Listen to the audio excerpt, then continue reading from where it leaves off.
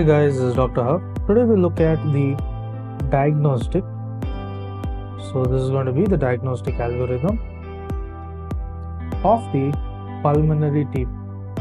So diagnostic algorithm of the pulmonary TB, and this is according to the NTEP, that is the National Elimination Program, and this is the 2020 guidelines.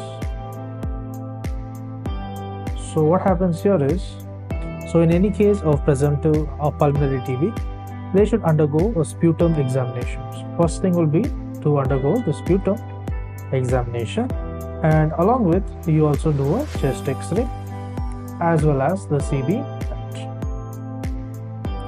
So in case the sputum and the chest X-ray is normal, so we are saying if the sputum and the chest X-ray, so these are normal, so what is done is to rule out the TB and refer. So what we do is rule out TB and then you refer. Next is in case of if the sputum is positive. So if the sputum you see is positive, so in this case, and the CB negative is also CB net is also positive. So the sputum is positive, CB net is positive. So there's microbiologically it's confirmed case of TB. So this means that it is, as per the microbiology, it is completely positive.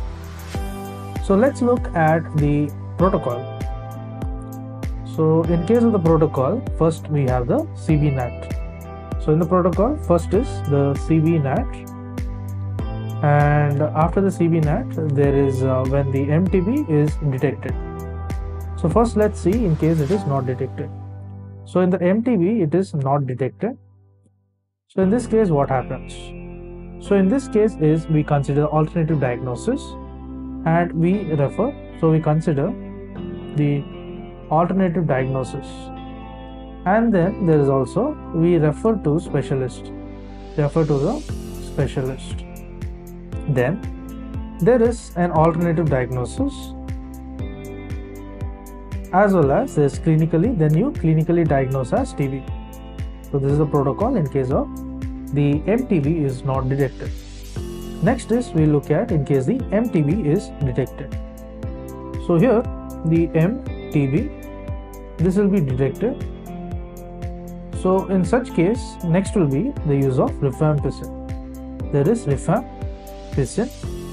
So in case rifampicin, we have three criteria here. So it can be sensitive.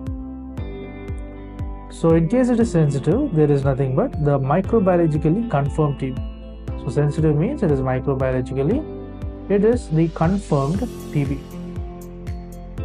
Next is we look at the resistant.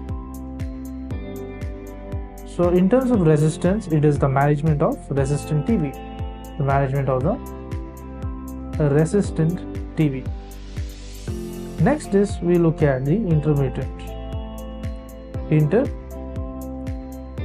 Indeterminate. So here is we have to repeat the CB net. So you repeat the CB net and the second sample. Then if the second sample is indeterminate, so the second sample it is indeterminate.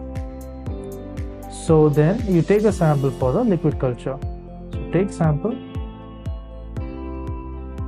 for the liquid culture.